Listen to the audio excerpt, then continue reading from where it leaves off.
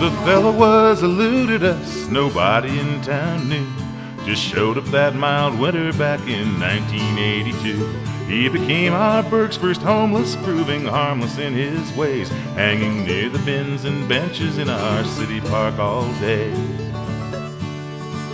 Till the sheriff came and told him he must move around till dark, for we don't want people loitering or begging in our park.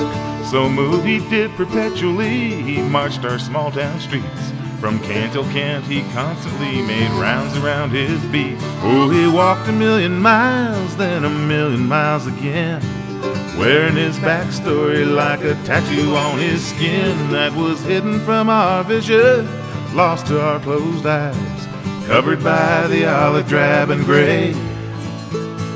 We never miss him if he went away. Well, seasons passed as did the years, he'd melded in our skate, and he was talking now as walking in his never-changing gait. Every alley was his pathway to an unseen cryptic goal. Every park bench was a haven used to shield his damaged soul. Then with time he starts expounding, using gestures and raised voice. We were sure he'd be committed, seemed they'd have no other choice. But he made sure that he checked out before that's what they could do. And our county then interred the strangest man we never knew.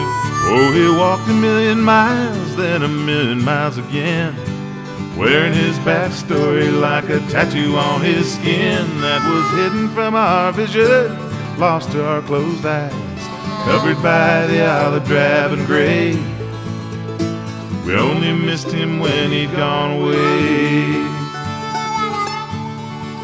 It was time and lots of query, finally found his next of kin, who had given up on ever hearing anything of him. So they wrote and sent an obit that was printed in our rag, which filled a lot of gaps in with its all-too-telling tag.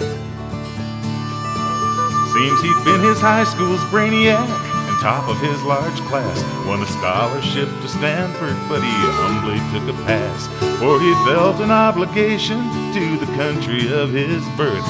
Believe this is the best place that there's ever been on earth.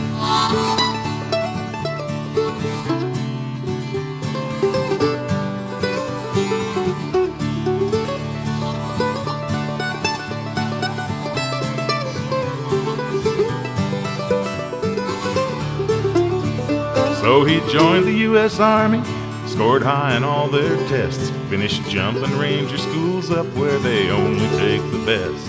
Then OCS, then off to war where he was in the shit.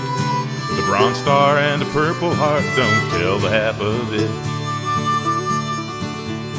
He tried to keep the ghosts at bay with booze and battle cries, but his camouflage just could not hide him from his own mind's eye. Returning home he found he couldn't acclimate or cope, and his family prays he's finally found a bit of peace and hope. Yes, his family prays, and so do we, that he's found that peace and hope.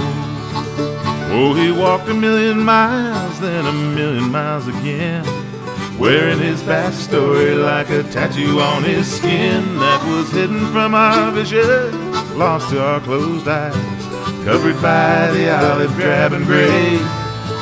You know, we finally missed him when he went away.